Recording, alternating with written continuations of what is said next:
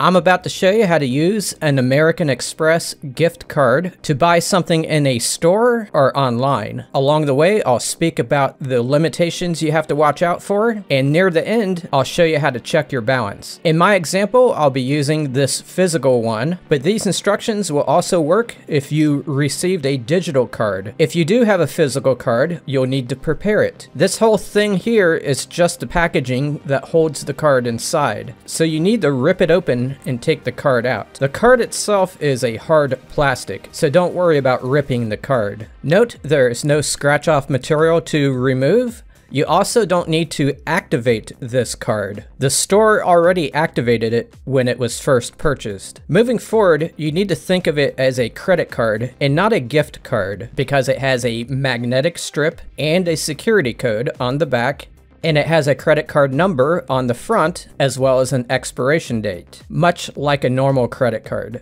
This card can be used anywhere American Express cards are accepted. Now first I'm going to speak about how to use it to buy things online, and then I'll speak about how to use it in a physical store. I'm sure most of you know that when you go to buy something online, you add items to your cart, and when you're ready to pay, you click into that cart and go through a checkout process. That's how most sites do it anyway. To use your gift card, you'll want to enter it as a credit card during that checkout process. Do not enter it as a gift card. Let me show you an example using Amazon. I've added some items to my cart and I'm ready to pay. So I'll click onto the cart, select proceed to checkout.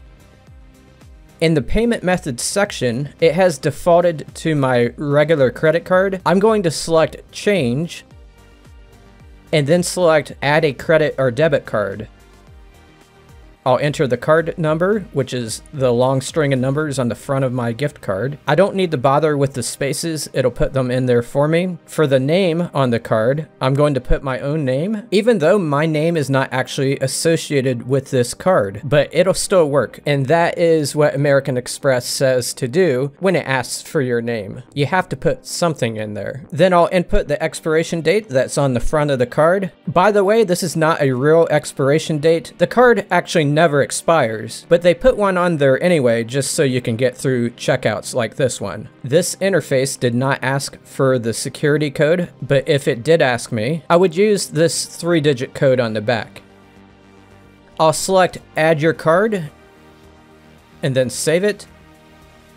That card now appears as a payment method next to my other cards. I'll select use this payment method and I'll complete the checkout process. Note that it does not charge your card until they go to ship the item, and that goes for any credit card that you use. At this point, the value on my card is $50. The order was $42, so when they charge for the order, they will reduce the balance to $8. This card cannot be refilled, so later on, I'm going to need to find a way to spend the remaining $8. That kind of creates a problem. If I put something in my online cart that cost $10, and then use this card again when it only has $8 on it, the card will be declined and the order will be put on hold. You cannot use this card to partially pay for an online order like you can with regular gift cards. That makes it hard to spend the entire balance on the card, especially when you're down to just a few bucks. Luckily, there are a couple of ways to spend the remaining balance. One way would be to make an online donation to an organization. So if you know there's $8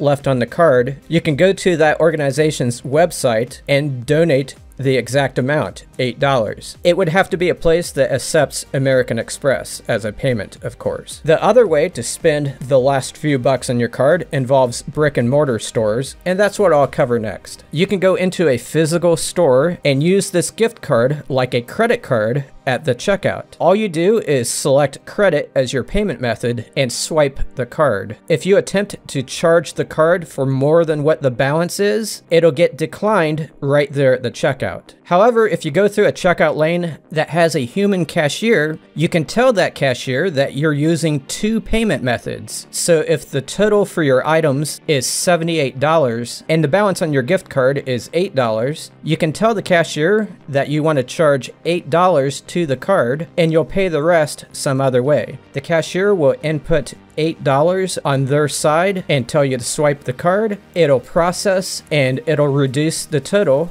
to $70, and then you can pay the rest with cash or with another card. If you're using a self-scan checkout, it's very unlikely it'll let you split the payment methods like that. At least no checkout system I've ever seen allows you to do that. Those self-scan checkouts are made to be simplistic. Given the scenarios I just covered, it's obviously very important to know your balance, which is what I'll cover next. To check your balance, there is a 1-800 number on the back of the card that you can call. You can check the balance online as well, and if you do, you can also see a transaction history. You'll need to go to the web address listed on the back of the card, which for me is amexgiftcard.com/balance.